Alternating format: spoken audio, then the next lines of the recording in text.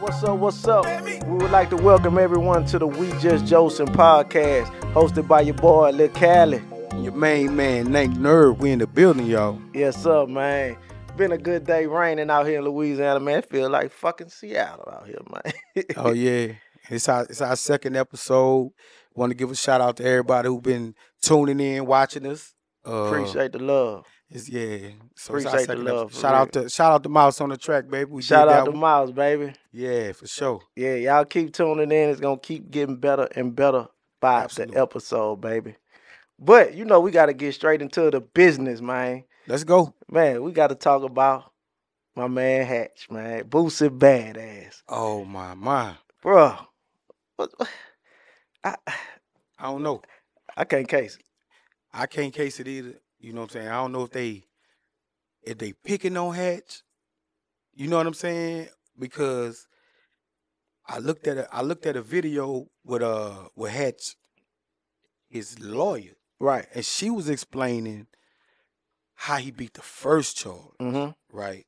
But at the feds pick up, right? Right. And she said that charge, the charge that the feds picked up was identical to the charge that the state had, and they just picked it up because the state dropped it, right? Right.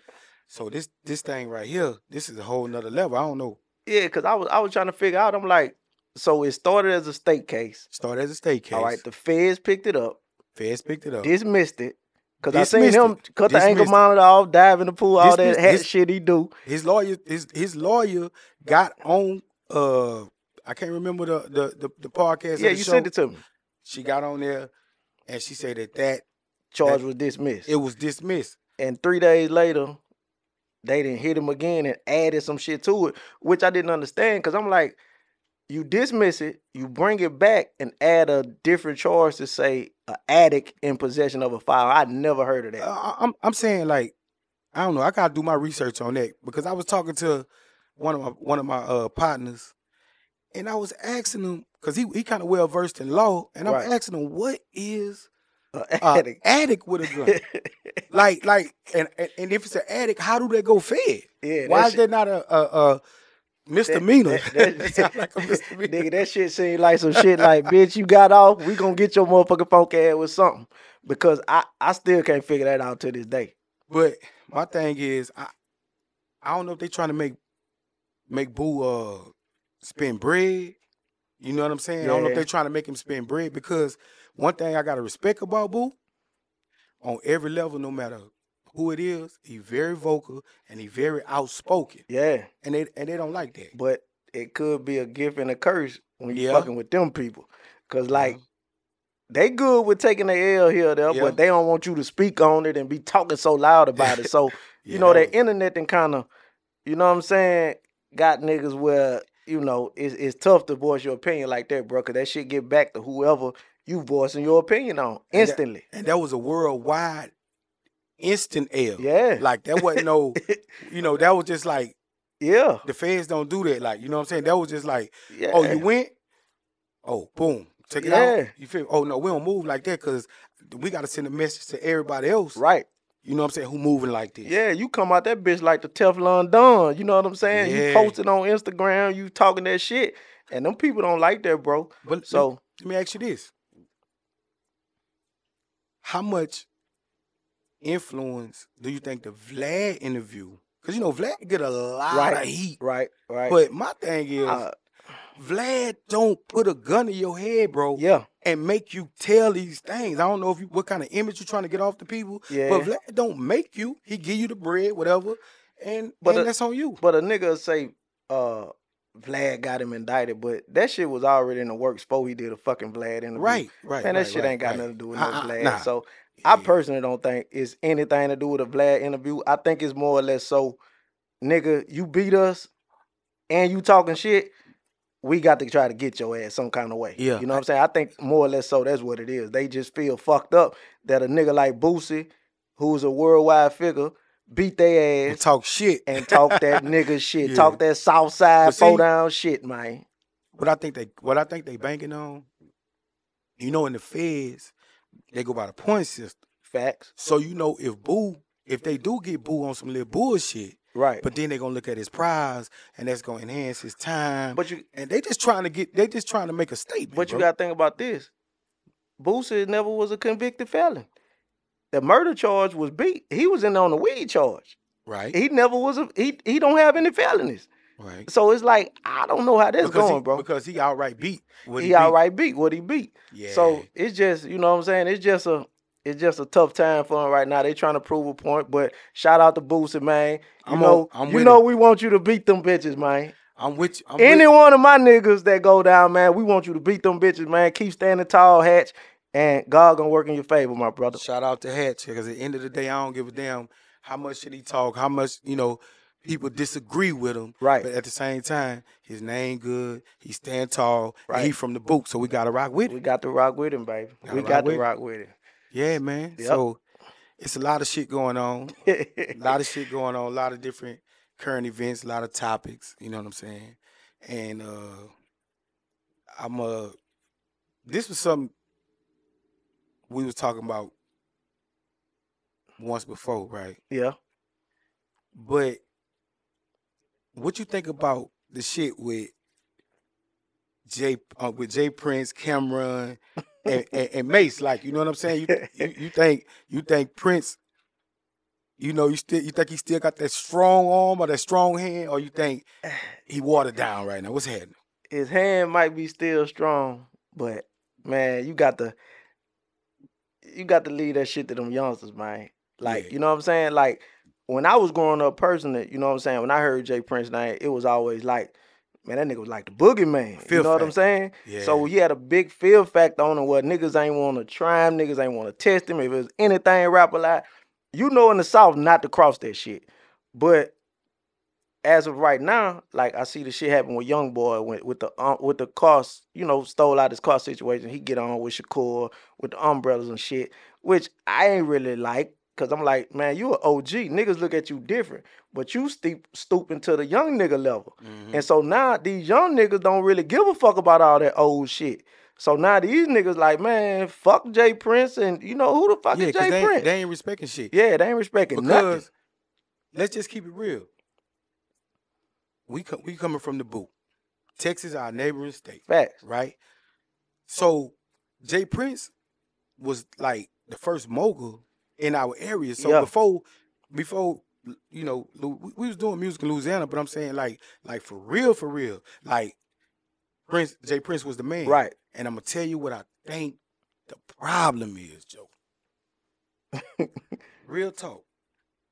As long as he was quiet, that fucking internet, man. Long as he was quiet, you couldn't really pick him. You just knew that. Yeah, don't fuck with that. Because you even hear about, look, and Willie D silent, but Willie D always gave him his, like, he bought that light. Yeah. Face, he bought that light. So now, that what the internet do, it expose you because you can't win. Right. And no matter how much you talking, you got people that's in their rooms and their closets typing. Right. And they making, they expose you. So I think that internet, bro. Yeah. You know what I'm saying? Just picking your battles and not going at everything. And then when you send threats or light threats or whatever you sending, and how you gonna pull that shit off when all this shit is being recorded, taped, and stuff like that, man? That internet is like insurance for niggas now. But nigga, you know what I'm saying? It's like insurance. So I can't get on the internet and say, nigga, I'm finna go, nigga, I'm coming on your street. I'm finna kill this nigga. Yeah. Then when that nigga die, nigga coming straight back to you. You it's like, my nigga, get the fuck on, man. They tapped in on you, because Charleston always be like, you know what I'm saying? You niggas be talking shit, you know what I'm saying? But the cops is watching. And then just the way, man, I love Jay Prince. No doubt. I'm saying, like, coming up. Right. You know what I'm saying? But when you get whacked, to come like he came. Yeah. If you get disrespected like that, and you supposed to be this boogeyman, and don't nothing go down, man, it's in line. That's like in the streets. If you selling work and a nigga jack you, shit, and don't nothing happen to him, everybody feel like they can jack you at that point. Niggas getting in line. Oh yeah, but let me get something, nigga. I'm finna jack you too, cause you ain't gonna do nothing. They gonna be in line. I think just kind of where it said with Jay Prince now, he's still Jay Prince, you know what I'm saying, at the end of the fucking day. But I just think that internet then kind of, you know what I'm saying? Just shouldn't address everything. Yeah. Like, you know what I'm saying? Because what's that saying you saying, like, hollering at the moon? Yeah, dog barking at the moon. At the moon. It's like, why even, you know what I'm saying? Why even address that? You know what I mean? But you gotta stay out of some shit, man. But shout out to Jay Prince. Shout out to Jay Prince. Rap A Lot Records, Mob Ties, Jay Prince Jr., my little nigga. You know what I'm saying? Cool nigga. So, you know, you just gotta stay off that net, bro.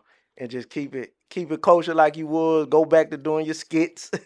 You know what I'm saying? Talking that boogeyman that shit was powerful. The skits on the yeah. And then so, like, niggas was waiting on it because he getting game, he getting knowledge. And especially, you know what I'm saying, I respect how he was one of the most powerful figures. And if you from the Louisiana, this region, the whole South Coast, you know who Chad Scott is. Yeah. So, and Chad Scott, for those who don't know, he was a DEA agent, a crooked, a dirty DEA agent. You know what I'm saying? That got a lot of my partners. He missed a lot of my partners. Yeah. But he worked the whole Gulf Coast. Yeah. You know what I'm saying? Area from Texas on down, and he was a dirty cop, right? So Jay Prince, that was big how he exposed him. Right. And now that cat in jail right now. Yeah. You know what I'm saying? At least they say he in jail. I ain't never heard nobody doing no time with him. But I hope that motherfucker in jail. Yeah, so, you know, shout out to Jay, you know, for that or whatever. Facts. Another big topic, man. Another big topic going around. Shit, that bitch everywhere. What? You already know. Where we going? The hot boys. We on fire. The hot boys. What you gotta say about that, man? First of all, that's my era. And I'm extremely disappointed. Yeah. Right? I'm extremely disappointed with the whole situation. And, you know, first of all, we can look at it like this. They could be cheating us out of our last time to ever see them all together, especially when Jizzle home, right? Right. And then you fumbling the bag at the same time. Yeah. Like, people lined up waiting, people begging for this, but we got to go through, you know, hear the bickering and all this back and forth. But we want to see y'all on stage. Yeah, in my opinion, it don't take nothing but, you know, an hour on stage. You ain't got to be best friends with no nigga. You ain't got to go out to eat with no nigga after. Nigga, just get on stage, get the money, get the fans what they want, and shit, go your separate ways. You ain't got to be kumbaya with no nigga. But look, that's true if you say, look, we ain't gonna fumble the bag. We're gonna get straight to the bag, do what we gotta do. But at the same time, we need to see that same camaraderie, right? Because at any given point in time, over time, they have all bashed each other at some point. Right? Yeah. And came back. Yeah. You did? So my whole thing is, whatever it is, you know what I'm saying, we can get over that, because shout out to Juvie, bro.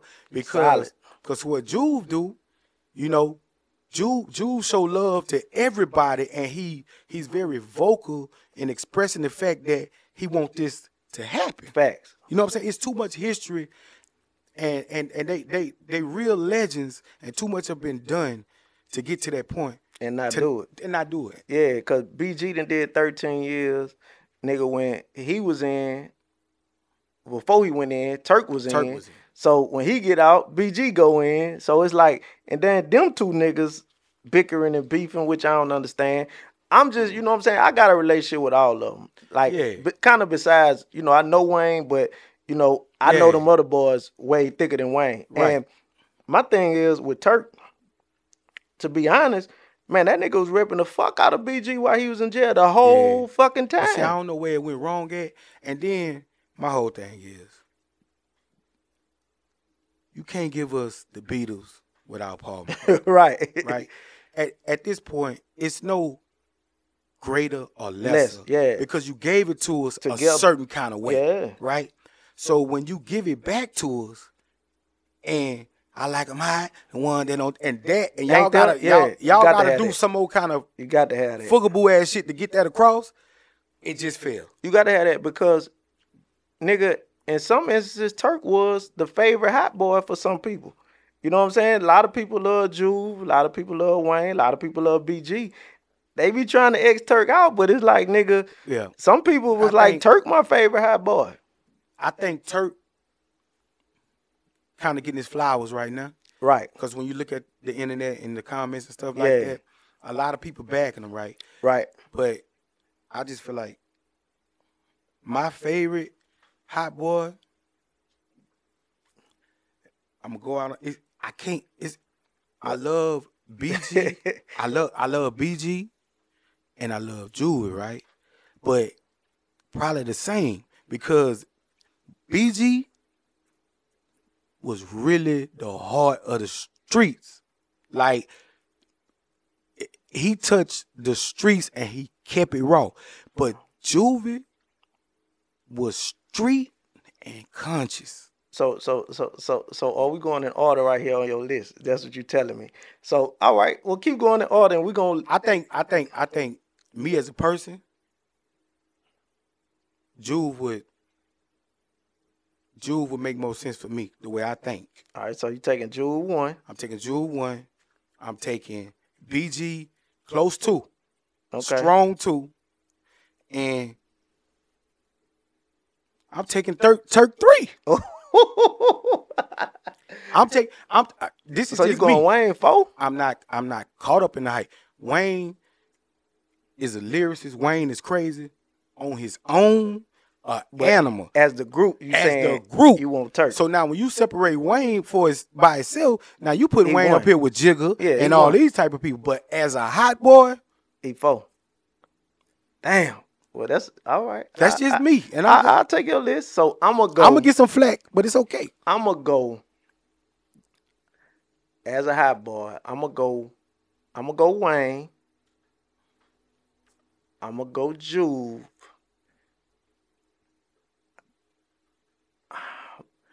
Chopper City and the Ghetto.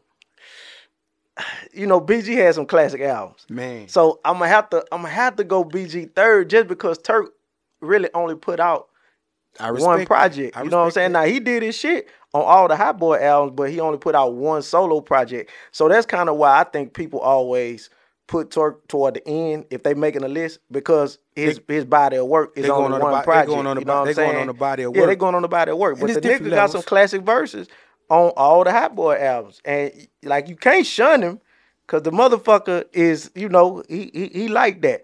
But it's like if you going in order, I would have to go Wayne, which I'm account for the Wayne right now. You took it back to the Wayne before. Yeah. I'm going for the Wayne right now. The Wayne right now is on Mars. Yeah, Wayne right now, 1, Juve, because Juve tour more than fucking anybody in the fucking rap game down there. BG, and then Turk. They will be my 4. Say, bro. So I just want to hear everybody else 4. Y'all drop y'all 4s in the comments. Who y'all top? Give me y'all hot boy list 1 to 4, man. And then I got to put Man at 5 and Baby at 6. Well, you know, they but I just want to let the hot boys know, Cash Money know. Please. Whoever could fix that before it's too late. You know what I'm saying? Because there's always a time limit on things, and we ready to see y'all, man. Y'all missing these states, missing these places, man. Get that money. The people want it. The people want it, man. The people want it bad, for real. Shout out to the hot boys. Shout out to Cash Money. Shout out to Baby and Slim. Shout out to Manny Fresh. Shout out to my nigga Hot Bezo, man. You already know. What up, Bezo? Yeah. Yeah, so, you know, we just trickling back and forth on different shit. But another thing, these goddamn laws done changed down here in Louisiana. This gun law shit. You know. That shit wicked. You the man with all that. So I'm going to hand you the floor on that. You tell me what you think about that. Man, Louisiana hating on a brother, man. I don't know. Look, the crazy thing. We're going to talk about the gun law. But they dropped 2 laws in tandem. The gun law. Okay. Along with that, then you got 85%. Right. No parole. Right, no parole. So boom, let's get to the gun law. let's say 18 or over. Mm-hmm. You don't have to have a permit. You conceal carry. Conceal carry. Wherever they run down on you at, you good money. Yeah, so that's my only thing with that law. Like, when you give an 18-year-old access to have a gun legally, so most 18-year-olds' mind ain't developed yet. So the first thing they thinking is, nigga, I'm finna put this iron on your ass. So now they walking around with guns legally. So if they get stopped, they can't get, nothing can happen to them with the gun. And if they get into it with a nigga, the first thing they mind sending them to is to grab their fucking gun. Mm-hmm. And that's about to fill them motherfucking jails up, bro. That one law right there. Mm-hmm. And then like if you got drugs or something like that, right? I think you throw it into another level. Yeah, it enhanced that shit. So now you lay up there, and you feel like these young kids that don't really know the law, no, we good. Yeah, I'm good. You know what I'm saying? Boom, boom, boom. Yeah, this legal. Nah. It make all it you know what I'm saying? It enhance that, and now it make it the same as it was. Facts. You know what I'm saying? So we got that, and then that go over to the 85%. The 85%. Yeah. So now you're gonna be locking more people up who really don't have an understanding of the law. Yeah. Right? So boom. So now you're doing 85%. They do that in the feds, right? Right. So the crazy thing is, you got to do 85% of your time before you are considered, eligible, for parole. So I'm like, what's left? Yeah, shit, you better go fed and do the 85 laid back instead of doing that shit in the state. I don't know how that shit going. On 10 years in the state, you got to do 8.5 before you consider for anything. Before you consider for anything. So now, I just want to look at this camera and tell all of the young cats that's out there, if you're going to play in them streets, know what you up against, study your laws, you understand? You know, it's cool to be cool, you feel me? You ain't even got to get into that, but know what's happening, because I was reading an article that said in 6 years, the incarceration rate is going to double. That shit might triple. You feel me? So now you got overcrowded prisons. Yeah. So what are you helping? Yeah, that man, I'm telling you, bro. When I seen that law up, I was just like, bro, especially down here, dog, that's finna fuck some shit up. Cause just think about this. Bayou Classic coming up. Nigga, you got 1 million motherfucking youngsters out there walking the streets where that shit was bad anyway. Now they could walk the streets with a gun concealed and they can't get in trouble. So all that shit breaking out on Bourbon, on Canal, at the Bayou Classic finna be, man, that shit finna be like open shop season, bro. Everybody about to have that thing. Yeah, out there. And I ain't going. You feel me? Yeah. Everybody about to have that thing in the name of I'm protecting mine. I'm protected, yeah. And, you feel me? And the law upholding it. So I can conceal carry.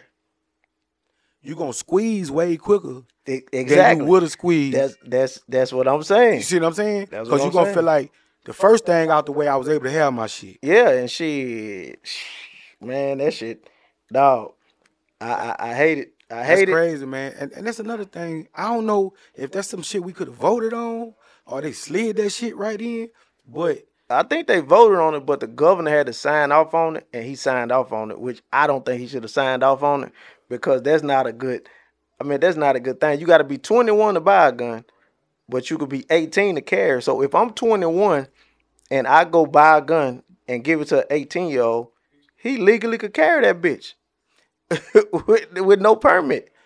I would love to see the governors or whatever, person in political office that put that on the desk. And what was the governor's reasoning, and what would he think what change, positive change, right, that would bring doing it? Because I can't see none. For the low level, for the grimy, you know, it's just gonna be it's gonna be wicked. It's gonna be World War III. It's gonna be wicked. Yeah, it's gonna be ugly, bro. So and then you got all these people like these kids, you know, they going to jail. They used to be able to, you know, get parole, do this, do that. But now when you go up in there, you know, you still a snicker ball, man. Yeah. You finna do it. You gotta do that time, bro. So it just that shit just got me fucked up with that. I ain't really like it, you know what I'm saying? But I guess, you know, you gotta deal with it, brother. I wonder how long that shit lasts. Like, could it be reversed or?